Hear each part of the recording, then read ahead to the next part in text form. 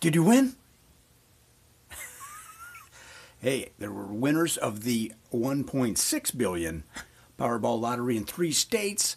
The first state that reported a winner was California. And it turned out that the ticket in California was sold at a 7-Eleven in Chino Hills. What happened? People ran down to the 7-Eleven.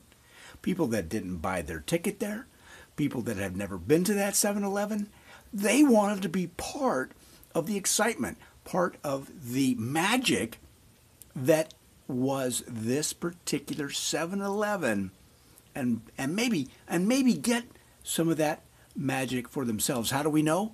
Because people were rubbing the door of this 7-Eleven when they walked in.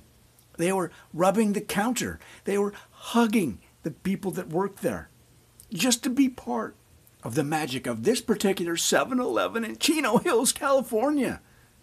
What the hell are they doing? What the heck are they talking about? The drawing was already over and they raced down there.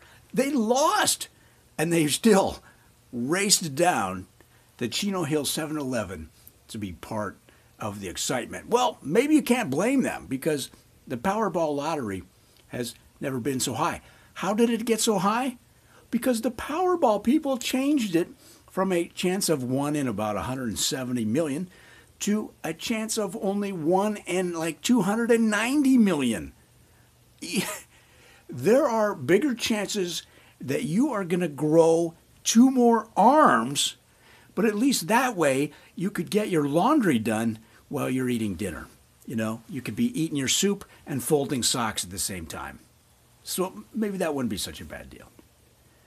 But to run down to a place that sold a winning ticket just to jump up and down in the potato chip aisle, well, you got more time on your hands than you need.